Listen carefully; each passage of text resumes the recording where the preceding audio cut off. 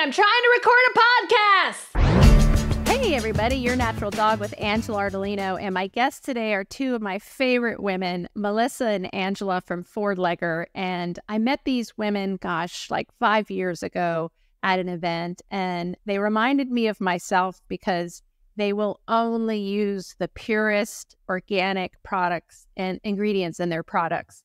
And they make incredible shampoos and grooming sprays. And I own a groom shop. So I remember being very attracted to them and going, okay, I've got these experts. Teach me all about shampoos. And they did. Boy, did they. The chemicals that are found in most shampoos, I experienced it myself at my groom shop where my arms would be raw from the chemicals. I would watch dogs not getting better and getting worse with some of these chemicals. So it's something that we really need to consider because our skin, our dog skin, is the biggest organ and they absorb everything we put on it. So we need to make sure what's going in and on them is important. So we're going to learn all about the skin microbiome, what chemicals to avoid, and how to find out if what you're using or your groomer is using is safe or not. Stay tuned. This is Daisy. She's our 17-year-old rescue, and her owner surrendered her to the veterinarian because she couldn't walk anymore. And the vet gave us a call, and we rescued her, brought her to our rescue farm here. We took her off all of her prescription medications. She was having seizures every day, grand mal seizures. She had no hair on her feet, on her tail, and we have her on a CBD regimen, and she has come back alive. She's become puppy-like. She runs around and plays, and she could live to be 20 years old and live a very long, happy, pain-free life. CBD Dog Health, healing naturally. Hello, Melissa and Angela. Thank you so much for joining me today. Anytime I get an opportunity to talk to you ladies is awesome because I learn something every time. And I just want my listeners, that in case they don't already know this, that I own 2 groom shops, that we also do daycare and boarding. So this issue of the skin microbiome is so important to me because I see what dogs are suffering from, and the majority of them are suffering from some sort of skin issue. 2 of my own darn dogs are very allergic to flea saliva, and therefore they're always having issues because I don't use chemical flea and tick, and so I'm always dealing, guess the fleas are back, got to deal with that again kind of thing. And having to bathe them often to get that saliva off of them so that it doesn't turn out into a breakout. But what's interesting is that I know I'm not the only person who's suffering, from dogs having skin issues. And I see all these, I'd say 80% of the dogs coming into my shop are suffering from some issue. And I think you also, I don't know if you know this also, but I bought my groom shop. So when I bought my groom shop, I had no idea what I was doing. And so I went in for the first 3 months and started in the bathing room to learn it from the ground up, how this whole industry worked. I couldn't believe the things I was seeing, like literally dogs with their skin falling off, no hair, literally you couldn't touch them. I would come home crying. I'd also come home and the skin on my arms was coming off from the harsh chemicals and the shampoos that they were using. Yeah. And of course the colors were red and bright blue and I knew that wasn't right. And the fragrances that were in there, and the dogs aren't getting any better. I have an autoimmune disease. I have rheumatoid arthritis. So I was getting flare-ups nonstop. I was looking at the groomers who were not healthy and just started to look at the ingredients in these shampoos. The fact that my arms were raw from bathing dogs all day in these chemicals really was a light bulb. And it made sense because I don't use any crap in my house. I'm a big fan of the Environmental Working Group. Everyone should go to that site, ewg.org. They have a cosmetic database that literally shows you, and now a cleaning database that literally shows you all the chemicals that are in it. And what I love about you guys is that you've done kind of the same thing for our pets and their shampoo and grooming products. So thank you so much for being the pioneers and doing something about it, because it's a huge problem. These dogs need help, and these chemicals that they're putting on them are making things 10 times worse. So let's talk about the skin microbiome and how important it is that we take care of it. Can you explain it to us, like what this microbiome that lives in our skin, why it's important, what does it consist of, and then what do we do when shit goes sideways? Well, absolutely, we can do that. So a little bit about the skin, and hopefully you can see my screen that I'm trying to share. Cool. Your dog's skin and your skin has the same basic layers, but the outermost layer of that skin, called the epidermis, is about half the thickness of your skin. So let that sink in for a minute. This is incredibly important. Yes, that is our new little rescue, JC. So cute. In her first debut, public debut. I love her. The skin layers is incredibly important because the skin is the biggest organ in your whole body, right? It's the biggest organ in your dog's body. And it is the protective barrier between all of the environmental toxins that are out there in the world, including what you put on them in shampoo and flea and tick treatments, all that stuff, and their organs. Wow. So we've heard a lot about the gut microbiome, right? Right. The bacteria, the virus, the fungi that keep the gut healthy. And without this balance of the microorganisms, you have all these gut issues, right? All these health issues. You have diarrhea, you have skin issues, you have immune health issues. I mean, very similar to your rheumatoid arthritis, you have all of these kind of immune issues that can pop up in the body. You can also have bad breath, vomiting, gas, bloating, all sorts of stuff, right? The skin also has a microbiome. The bacteria, the viruses, and the fungi, which secrete the natural protection of the skin, just like they do in the gut. They live in the acid mantle, so that's the area above the epidermis. And Are it's any of them from... the same? Are any of them the same ones that you would find in the gut or on the skin? Some can be the same. I would say there's a significant lack of research on the microbiome for dog skin at this point. Wow. There's a lot more research going on the human skin, and we are learning a lot, but there's still, our focus is still a lot on the gut, and we need to kind of go over to the skin a little bit more. Yeah. This microbiome lives in the acid mantle, which is made from the natural sebum that your dog's skin secretes. And it's kind of in the fatty oils that their natural skin oil secretes. So if you use products that block the skin pores, that sebum can't be produced. You can't have the natural microbiome living in the sebum. Or you make the skin unhealthy with bad ingredients, which is very common. Or you add environmental toxins to the skin. It can greatly impact that healthy biome, that natural microbiome, and the health of the skin, and consequently the organs inside of the body. Wow. So let's look at just one type of ingredient in dog shampoo, preservatives.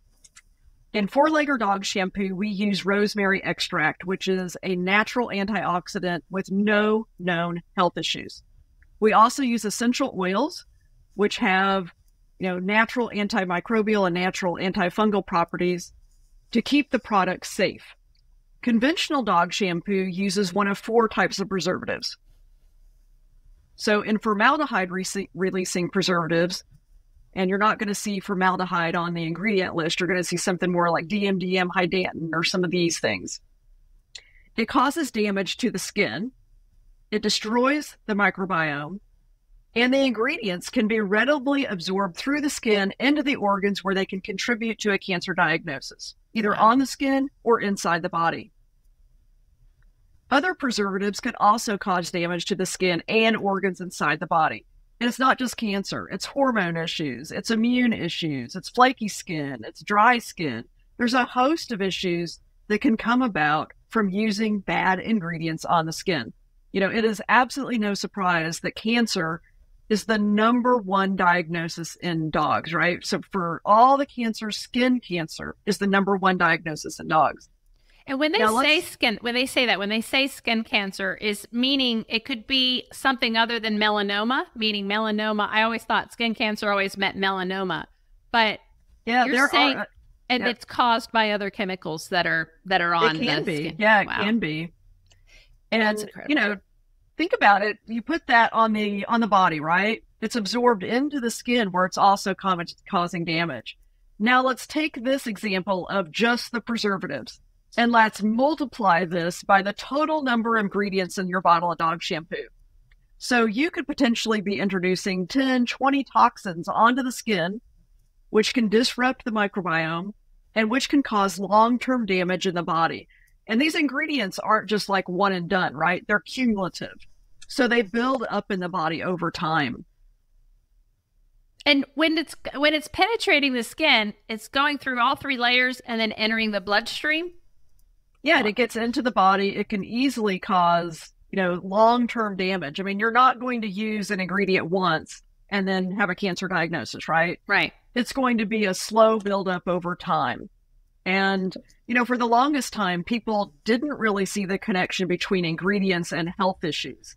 And now, in humans, at least, you're starting to see these direct correlations between the products that you're using and these health issues. We have a really good friend of ours who was over talking to us the other day about she did a skin patch test, and it looked at all the chemicals that she has a reaction to. And it's all in ingredients. And she's like, terrible. all I have to do is use my 4-Leggers dog shampoo on my body, and I'm good to go, right? Right, exactly. Because it doesn't have any of these host of toxic ingredients. So, And not to mention that when we're bathing, and I remember learning this from the human side of things, we're usually using a warm water that opens up the pores. I know Absolutely. the risk on for babies was the blood-brain barrier not being formed yet, and therefore those chemicals are going directly into the brain. I now know that there's chemicals that are actually breaking down that blood-brain barrier, and which allows other chemicals to get in. How does that equate in the animal side of things? Do they experience the same thing? It is very much the same. Yeah, very much the same. Wow. And, it's scary stuff, right? Because for the longest time, I don't think people really thought about the ingredients in their dog shampoo. No. We are so focused on food and the ingredients in food, but our bodies are holistic, right? They're whole organisms. And we need to really respect our dog's body as a whole organism. It's not just the food. It's also the ingredients that are around them. It's, the flea and tick stuff. It's what's in their yards. It's everything. Because all of that can unfortunately, assault if them. you are, and that's what I agree with you totally, because of course, let food be thy medicine and feed that gut microbiome. But this is what I hear on a regular basis. Because remember, I'm not in the food part. I'm in the supplement. Oh my gosh, how do we help this dog kind of situation? And people constantly are upset because they're like, I don't understand. I am feeding him the best organic, blah, blah, blah. Yeah, but that shampoo you're using or that supplement you're using, that's a synthetic. That's not pure. So you're right. It is an issue. It needs to go hand in hand. They absolutely have to be hand in hand, because one thing about the skin that we don't necessarily think about is that it's a bidirectional organ. And so it doesn't matter how good the food is or how bad the food is. Either way, it's going to work its way out through the skin from internally. And then so simultaneously, you're dumping a bunch of toxins from the environment or from shampoo or other grooming products or thing like that. And you've set up a firestorm, and the skin is the literal battleground of things trying to get shed out from an internal source and things trying to be absorbed in that, may well be healthy, but they're being inhibited because all you see on the skin is flaking and itching and scratching and the lumps entire and bumps and you've just disrupted. And so that's why it's so important to not just focus on gut health and food. I mean, you can't ignore one in favor of the other and expect that you're going to have a healthy dog. It's just, it does not work that way because of what Angela said. I mean, we're holistic beings, or we're not, you know, interdependent of each other. Our organs all work in communion with each other. And so if you've started a war in the gut, it's going to show up on the skin. And if you've started a war on the skin from an external source, it's going to show up on the skin, but it's also going to work its way in and eventually develop into other kinds of health issues that for many people, you know, they have a 5 or 6 or 7-year-old dog, and it's amazing how often they preface an illness with, well, all of a sudden my dog was sick. Like, no, it's not all of a sudden. It's what has been done to that dog and fed to that dog, and vaccines that dog has had to endure that have all accumulated. And now that dog's tipping point has been reached. Right.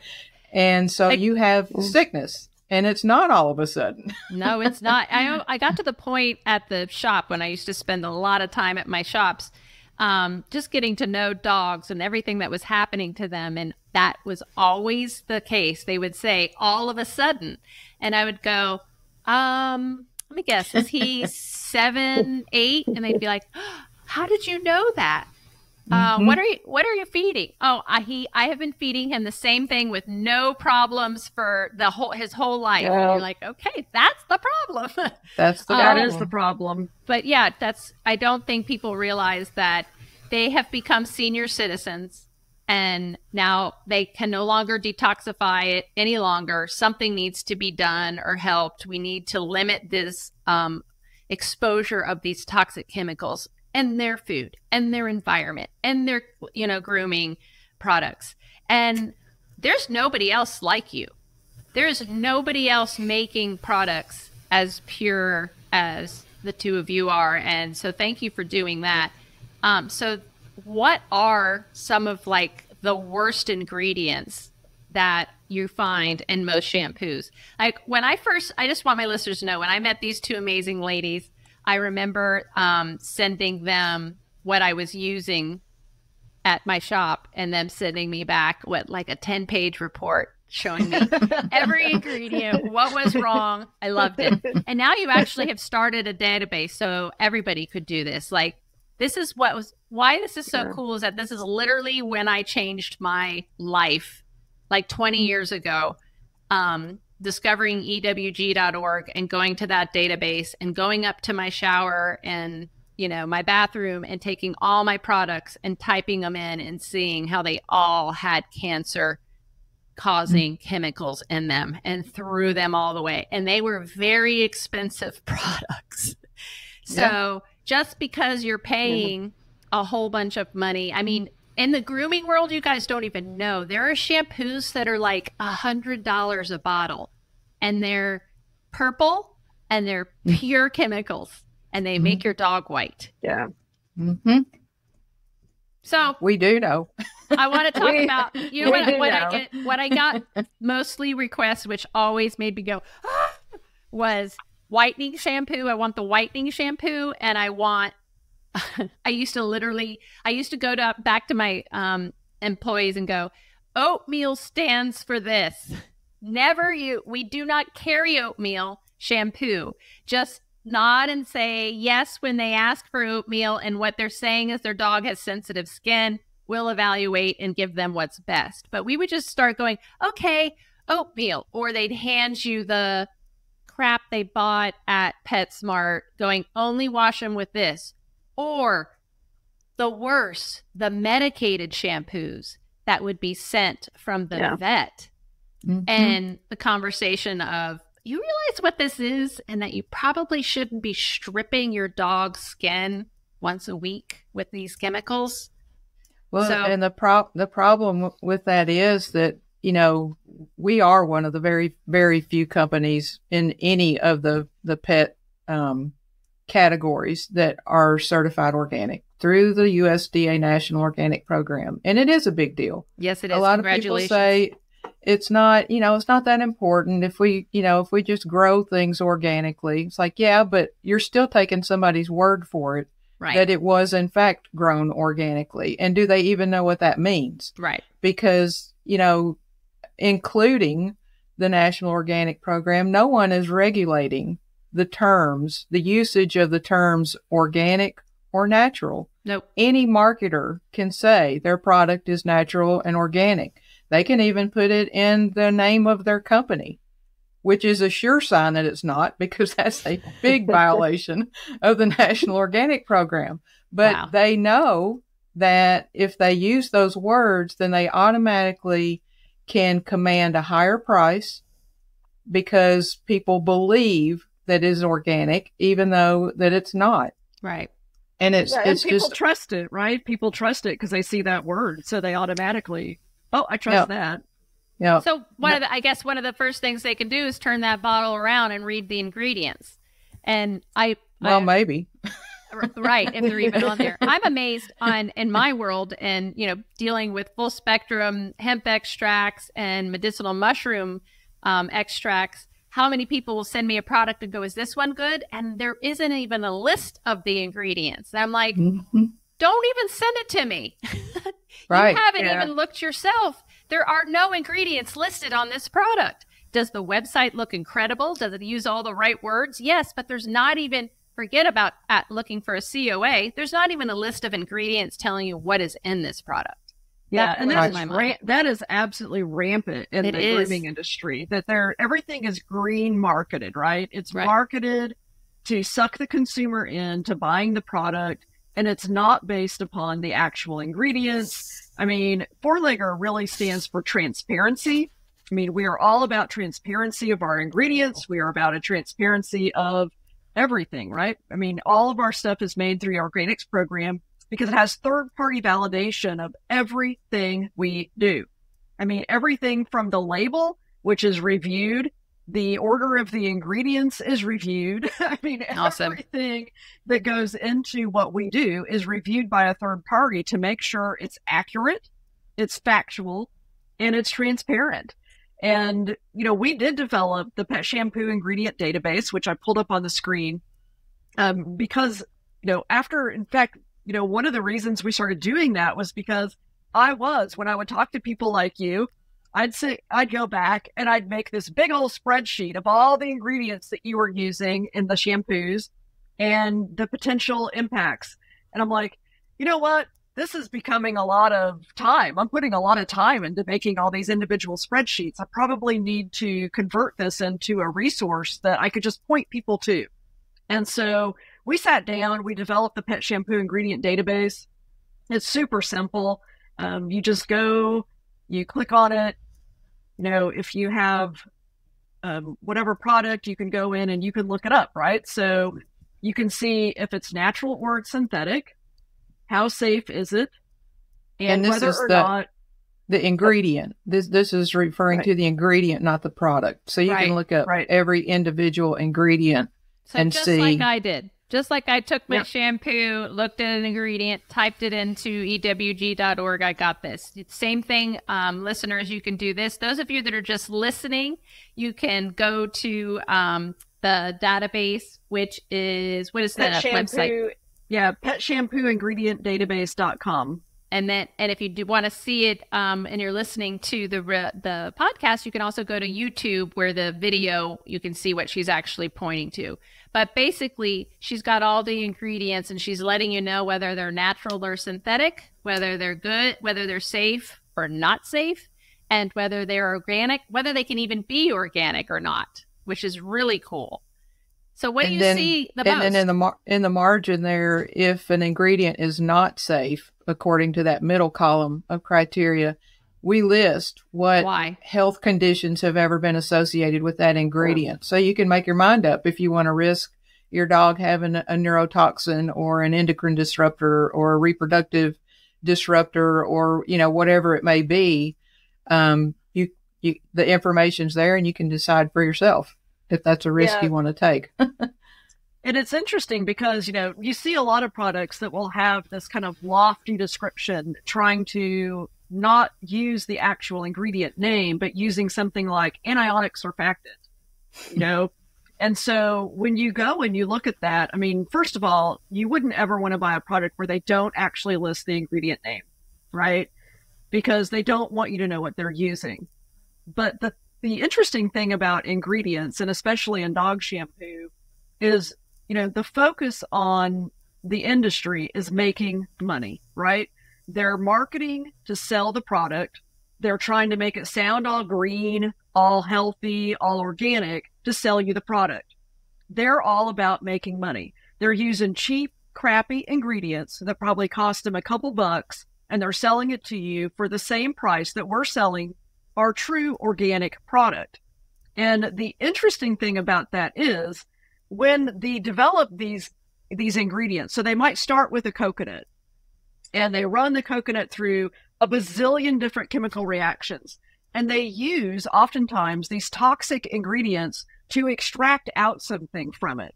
So like ammonium lauryl sulfate often is contaminated with 1,4-dioxane and ethylene oxide, both of which have very high correlations to causing cancer. But you're not going to see these contaminants listed in the ingredients, right? Because they're not ingredients. They're contaminants from the manufacturing process. Wow. So, and if you think that your manufacturer loves dogs so much that they're going to pay more for the product or the ingredient that has been purified of contaminants, you're crazy, because they're about making money, right? And if they can get that, ammonium lauryl sulfate for $100 versus $150, they're going to buy it for $100 and not care about it being contaminated, because in their mind, well, there's so little contamination in this one of just 20 ingredients. It's not really a big deal. It is a big deal. It's a huge deal, because like we said, these accumulate in the body over time, so cancer doesn't just happen like that, right? It's mutations. And eventually you get to the point where the mutations hit like this, like we said, right? It didn't happen all of a sudden. Like all of a sudden my dog is sick. All of a sudden my dog has cancer. All of a sudden these mutations over time have accumulated to the point where now your dog has cancer. Now your dog has issues with hormone disruption. Now your dog has an autoimmune disease. And, going back and looking at the specific ingredients and what's in your dog shampoo, I think is just incredibly helpful to understand what's really going on in that industry. And, we've gone through and we've listed everything that we could think of. We also have at the very top of the page a request review tab. So if we're missing an ingredient, put it in here, submit it to us, and we'll go add it to the database. And I mean, this is constantly growing, constantly evolving. And we're happy to sit down and to add anything to it that we don't have in there. And I want listeners to keep in mind, because I just saw argan oil. And I know that's just like they use natural and organic as a marketing ploy, they will also take one good ingredient and put that on the label as this is argan shampoo. And you look at it and it has barely any of it in there, and it's all chemicals. So if you want to hear me on my soapbox, Melissa's had to hear me on my soapbox a lot. This is like one of my biggest pet peeves, right? They'll take one good ingredient or take one organic ingredient, right? So you'll take organic argan oil, right? And you'll add it to a product. It is a complete and utter waste of one of the most precious ingredients on our earth. To use these incredibly precious organic ingredients and to mix them in with a bunch of other toxic stuff is, in my opinion, just a waste of that incredible ingredient. And again, it's all about marketing and trying to trick you into buying it. Oh, but we've got this one really amazing ingredient. Yeah, but you've also got these 20 other toxic ingredients. And it is really time for pet parents to wake up and say, we are the advocate for our dog, and we are not going to buy products. We are not going to put our money behind these companies that are slowly contaminating our pups.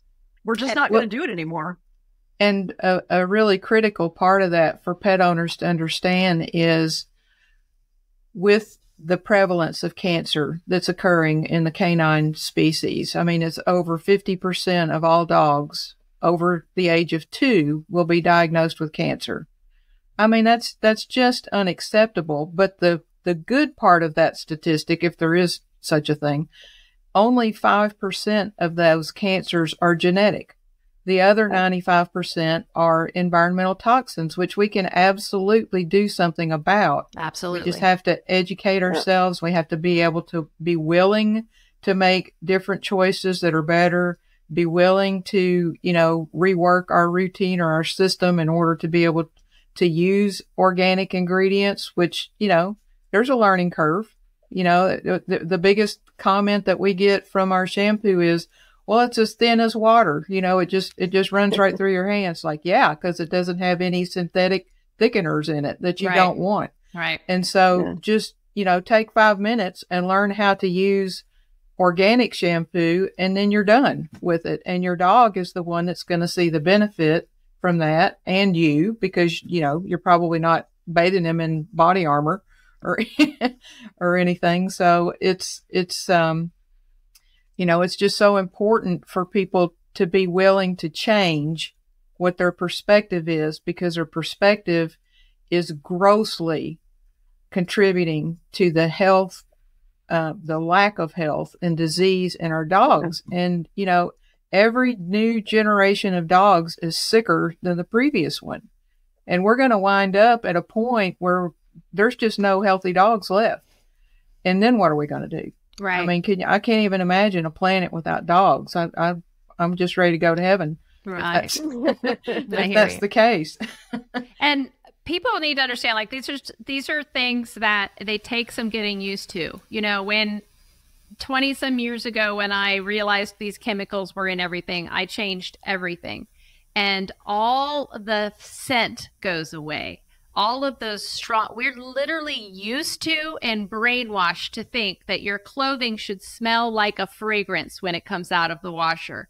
Like when I see those beads being poured into people's dryers and all these toxic chemicals, they're on the dog bed, they're in the carpet, they're on everything. Yeah. So we're literally bombarding them with these chemicals, and it takes some used to it. You feel like your clothes aren't clean. You feel like, you get used to it. Now, 20 years of not having those chemicals, if I walk into someone's house and there's a plug-in or Febreze, or they've got Tide or Gain, and I hug them, I literally am so put off by it now that I'm not used to it. And it smells like a toxic chemical to me, and not real and not good. Absolutely. And then when I smell essential oils, I'm like, yum. Every time I go on a trip, if I have forgotten to bring my organic dog shampoo, which is what I use for myself in the shower. I love it. And I have to use what the hotel provides, which is usually some really expensive, froofy stuff.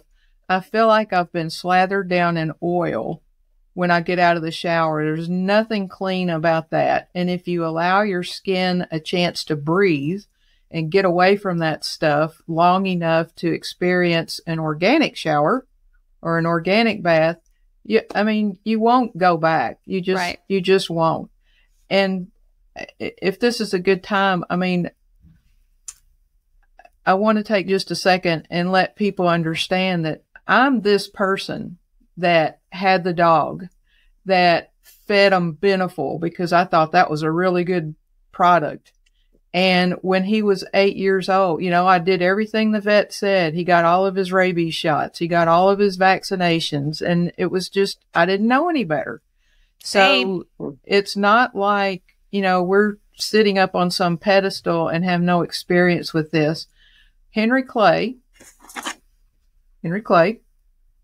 was my little toy poodle that, that dog was with me through some of the worst times of my life. And when he was 8 years old, he was diagnosed with cancer. And I went to the vet, and it's like, well, all of a sudden he got sick. He's like, no. And the vet didn't, ironically, it was a traditional vet that I was going to. And he said, because Henry's cancer first showed up in his urinary tract, and he tended to pee like a little girl and just was down close to the ground, that he felt like it was caused by exposure to environmental toxins. And I didn't even, conventional vet said that. Wow. yeah, but I didn't know to be surprised by that at the time because I didn't know anything. Right. And so, you know, he went through 3 years of treatment and surgery. He went into remission a couple of times. It stayed localized so that, you know, we felt like it was caught. And when he was just getting ready to go into his 3rd year of surviving cancer, it metastasized and went to his brainstem. Well, my background is working with neurological patients in occupational therapy. I did that for 15 years before. And this dog, at that point, he was already aspirating. His vision was going. He had the facial droop. His equilibrium was off. His balance was off. I mean, just so many things. And he was a young dog, you know. I mean, he was an adult dog, but he was a young adult dog.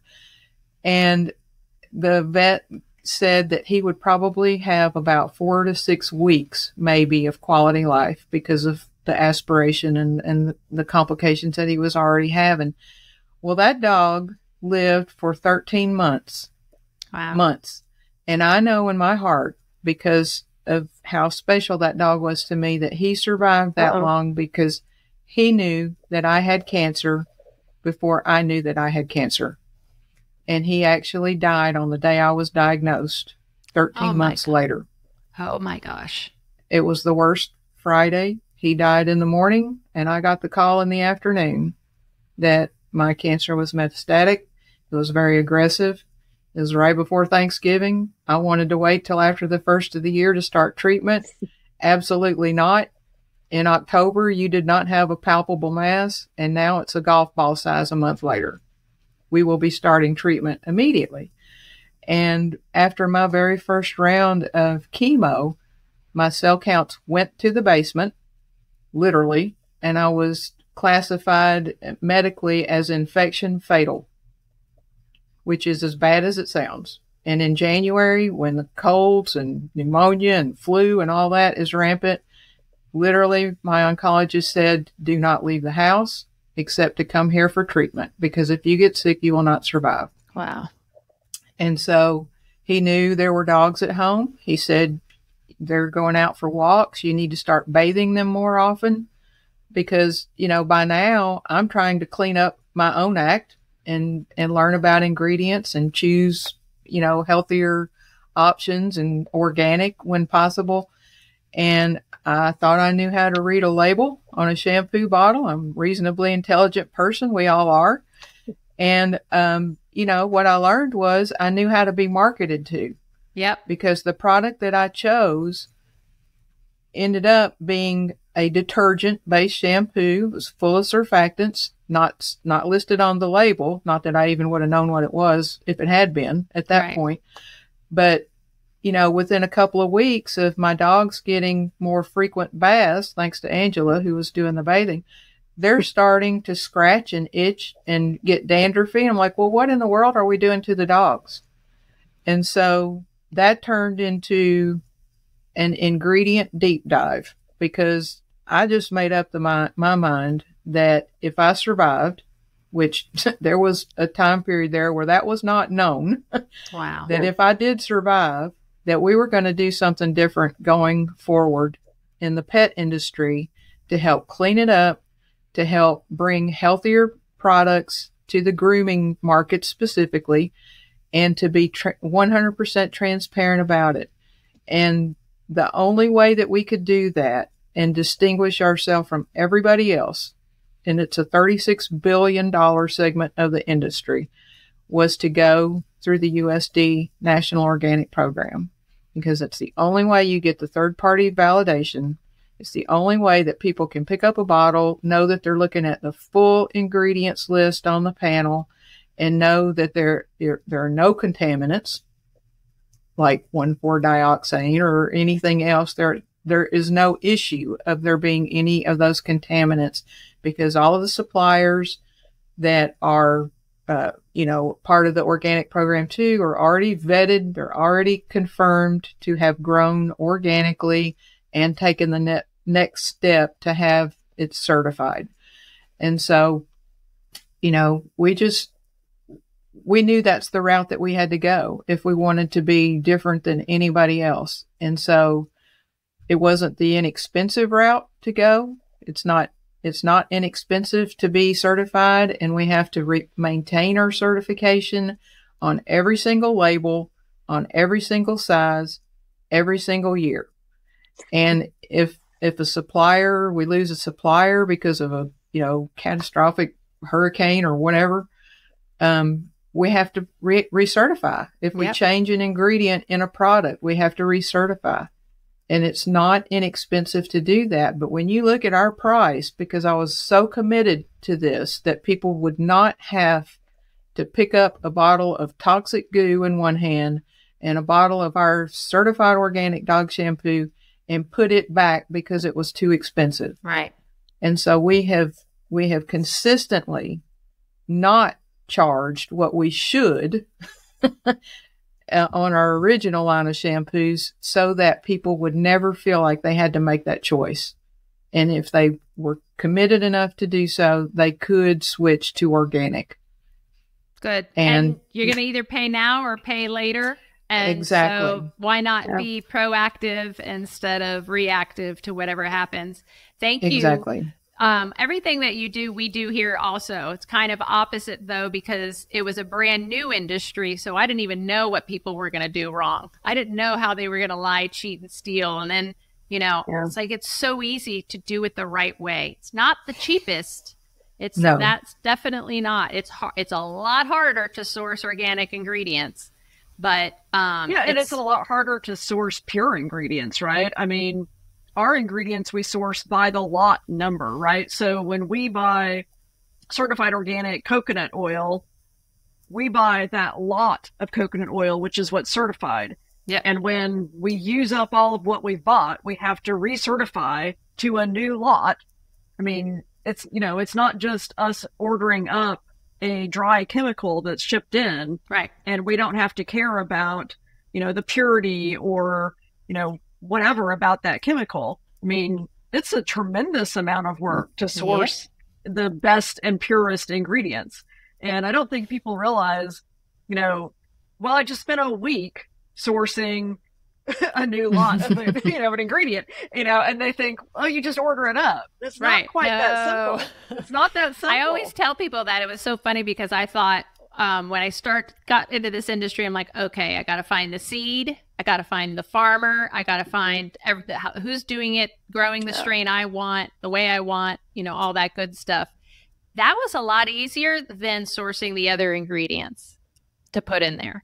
And that actually took me a lot longer, and it was difficult. So I know what it's like. And I just want to say thank you for being a disruptor in this industry, and putting a product out there that is good enough for your dogs and my dogs. That's what I don't understand.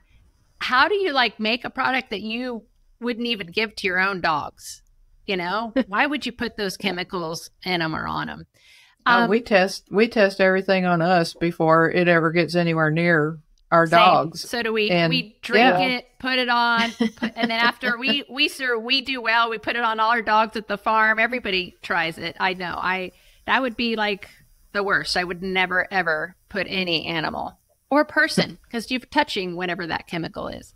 Anyway, we're so out of time, so I gotta let you ladies go. But if anybody wants more information, let's give them that website again. I had it up and I lost it. I know yours is 4-legger.com for all of your products. And give us your database one more time. Yep. And the pet shampoo ingredient database.com. And I'd also like to throw out there that if you're switching from a traditional dog shampoo to a true organic, we have a lot of tips on how to do that on our website.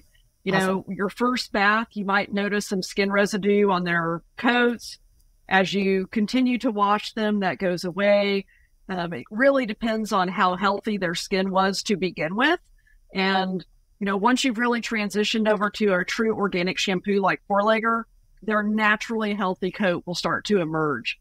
So absolutely come to the website, look stuff up. If you have any questions, contact us. Melissa likes to take a lot of those support questions herself because she is absolutely passionate about helping people and their dogs. Thank you. You both are. Thank you so much, Melissa and Angela. Four-legger, you're the best. Thanks. All right. Thanks, Angela. Thank you.